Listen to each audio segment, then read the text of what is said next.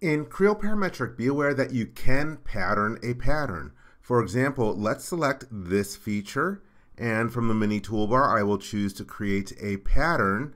And instead of doing a dimension pattern, if I hold down the right mouse button, I can use the mini toolbar to change this to an axis pattern, and then pick the axis going down the center of the cylinder. And let's say I want to create 6 instances around 360 degrees.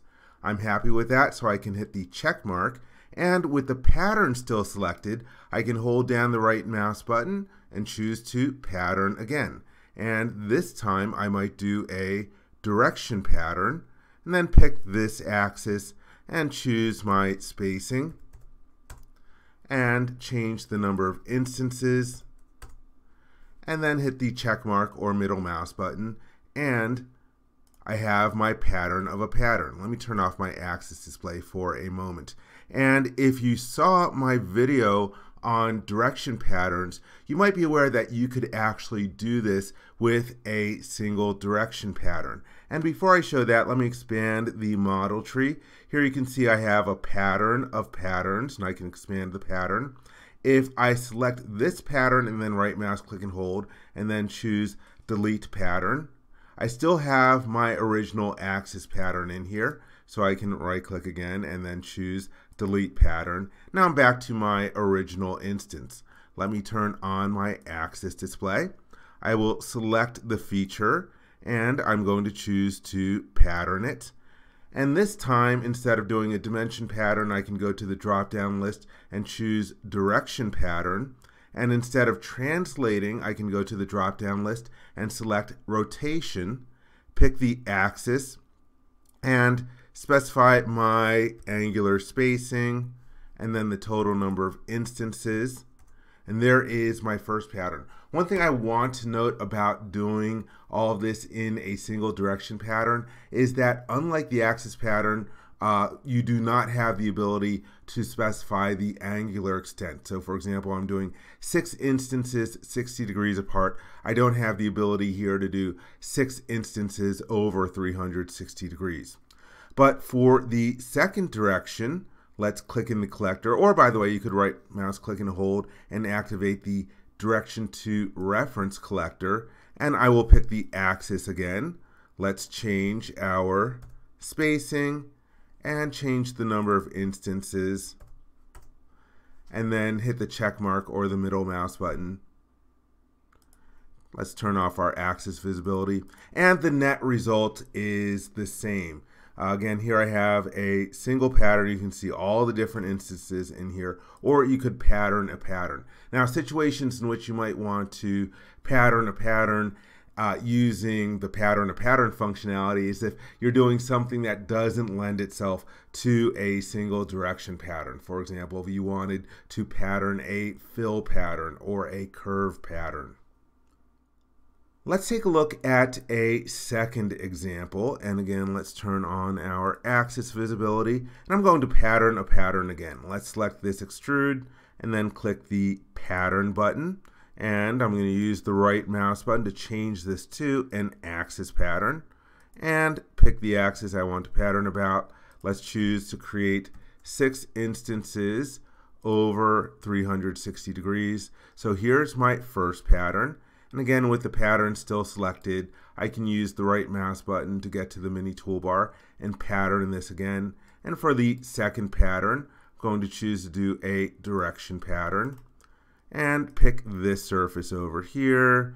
Let's drag the spacing in the other direction, change the value, and change the number of instances. And again, I haven't shown anything new at this point. This is just set up for what I want to show next. So I've got a pattern of a pattern, and let's say that I decide that I need a fillet on the edges, and I am deliberately selecting the first instance from the first pattern. If you're unsure which one that is, you can expand the model tree and then select it and say, okay, there is the original feature.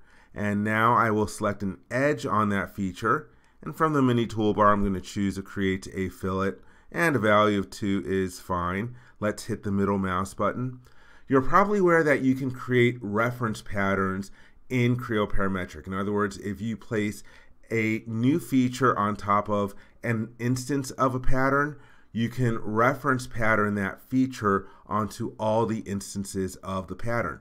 But if you have a patterned pattern, there is a little nuance. So with my new round feature still selected, I'm going to hold down the right mouse button and get to the pattern command, and it recognizes that I have selected a feature that's located on an instance of a pattern, and it automatically changes the pattern type to reference pattern, and all the other different pattern types are grayed out because it's not able to take a round and create more instances of that feature in any of the other different methods.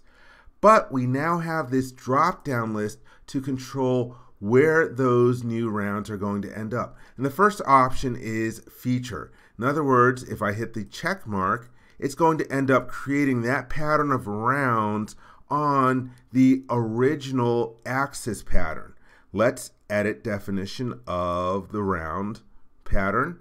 And instead, if I choose group, it's going to create that reference pattern on each group of features. So if I hit the check mark, then we're only going to get the fillet on the lead feature of each patterned pattern. Let's edit definition one more time. And if I choose both, then it's going to end up creating the pattern on the instances of the original and the patterned pattern. And let's hit the check mark, and so there you can see I have, looks like, doing the math real quick, 18 instances of the round created. And as always, you can edit definition, and if you decide that, hey, you know what, for a few of these I don't want to generate fillets on them, you can click on the preview dots to disable those particular instances, and that way we only have the pattern being created on some of them. But again, you can always, let me select the pattern. You can always edit definition and then click on the preview dots again to get those particular instances back. I hope you enjoyed this video. For more information, please visit www.creowindchill.com. If you learned something from this video, please give it a thumbs up. And if you like this video, please click the subscribe button to be informed when new videos are uploaded. Thank you very much.